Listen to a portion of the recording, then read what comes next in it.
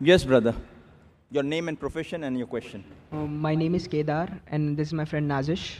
My question to you, Mr. Naik, is that the laws that govern the universe have not changed from the time the universe was created. They were always there since the creation of the universe. So does God have any choice in changing the laws of the universe since time immemorial? Why hasn't God not changed the laws which governs the universe? If the God has no choice in changing the laws of the universe, then why call him God? The brother asked a very good question.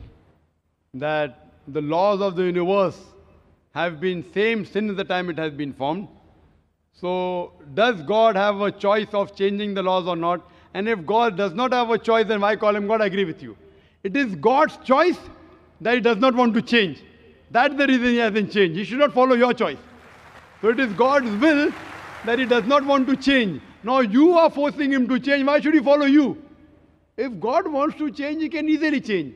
But Allah says in the Quran, in Surah Rum, chapter number 30, verse number 30, that follow the nature of the law. So this is God's law.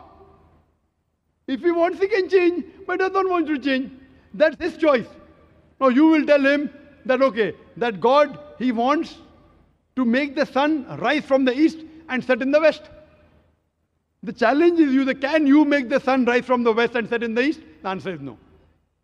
But on the day of Qiyamah, one of the signs of Qiyamah is that the sun will rise from the west. To show that if God wants, he can do it.